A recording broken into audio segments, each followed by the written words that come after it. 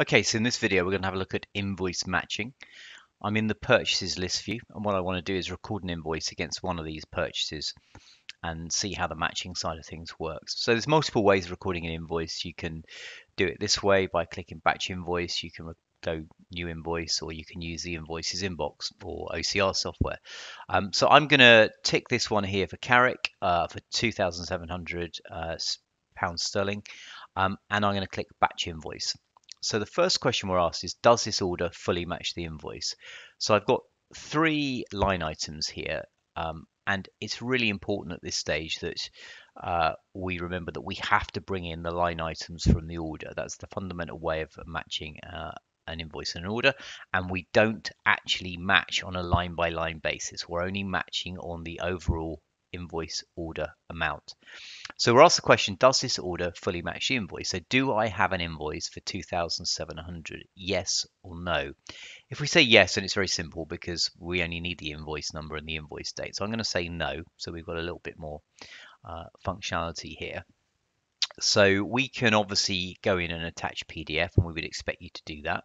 But let's key in an invoice number. So I'll put something in randomly, and we'll choose the invoice date.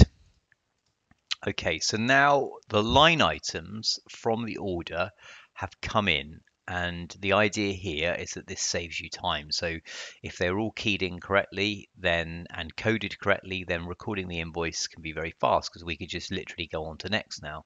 So we've got an opportunity from a finance perspective, or the people who raise the invoices, to change the nominal codes or GL codes, whatever we call them, and any of the other coding. But we answer the question yes or no. So we can still say, well, no, it doesn't match because actually they charged us £270 for that one and they charged us 310 for that one. So we can adjust the quantities, we can adjust the prices, but if we delete all of the line items, there'll be no matching. We have to have the line items in there.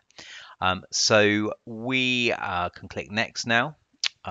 We could have our invoice set to, say, invoices automatic, and the workflows are set up to handle differences. That's entirely up to personal setups. But when we record the invoice, we should record what we see and we should adjust the line items accordingly. Obviously, if your supplier invoices you 10 line items and you've only got 3 on your purchase order, and that just happens to be the way that they've raised their invoice, like a lot of my suppliers do that actually, then that's absolutely fine. Just don't delete your line items and add a whole bunch of new ones to match. Just make sure the 3 that you have in some way reflect the total value of the invoice. So we click create invoice. So the invoice is now recorded against the purchase. So there's the invoice number, there's the order number, there's the supplier. So this icon here tells us whether we have a perfect match, 100%, or whether it's more than 100% the order value. So the fact that it's more than 100% the order value should really trigger it to go out for approval. So in my example here, it's going into the order difference approval, and it will go out for approval, so someone can take a look at it. Now, if we go into either the invoice or the order, what we're looking for is the overall invoice order difference. So we are at 156 difference here. So we purchase ordered gross, including tax, for 2,700. We've got one for 2,856. So it could be that you decide to carry on and process that invoice and export it into your account system, or it could be that no, that's going to go into dispute and you want to raise a credit note against it. So let's have a look at that. So if we go back to the dashboard, and let's assume now for order 1042 we want to record another invoice against it, but this time a credit note. So if we were to do it another way, we'll go plus new invoice, and the supplier was Carrick, and the invoice number, we can say it's a credit note. And now if I click on order number, I can choose 1042, and again, all importantly, I need to bring in the line item. So there's our line items that have come over, but this time we just want to record a credit note for £156. So that's absolutely fine. I could manipulate these line items here. I'm going to leave them in place though, and I'm going to say that I got a credit note for 156, and I'll make it easy on the maths. And there's my 3 invoices. There's my invoice, sorry, and there's my 3 line items. There's my invoice total. I'm going to just record that. I won't have it go out for approval this time. We'll waste time doing that. Don't need to worry about the budgets. And we click create invoice.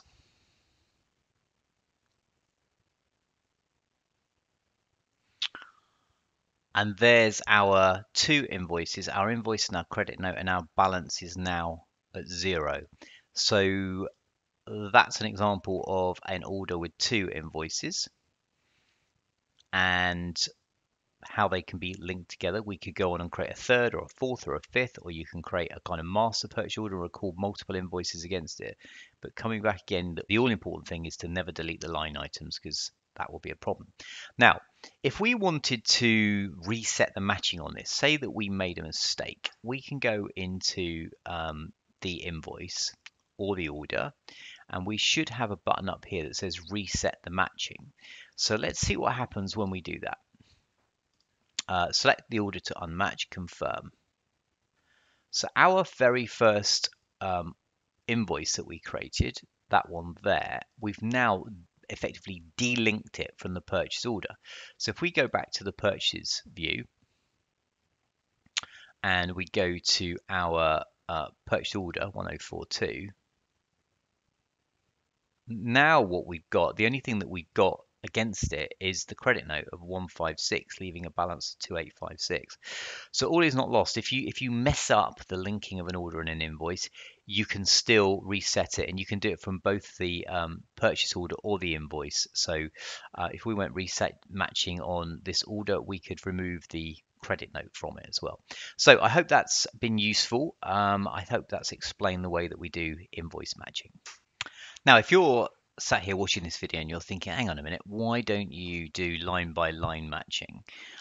Then I would ask you to jump onto our customer portal. So if you go to the knowledge base and you go into the community section, see if you please add a topic, or please find one of the topics and put your kind of thoughts into that, because we fully expect to add in line by line matching in early 2020, and we've got our ideas how to do it, but we'd quite like to your thoughts on that as well. So it's a feature that's coming, but actually, to be honest with you, the profile of the customers that use Zahara, they tend to be people who work with overheads and expenses rather than stock.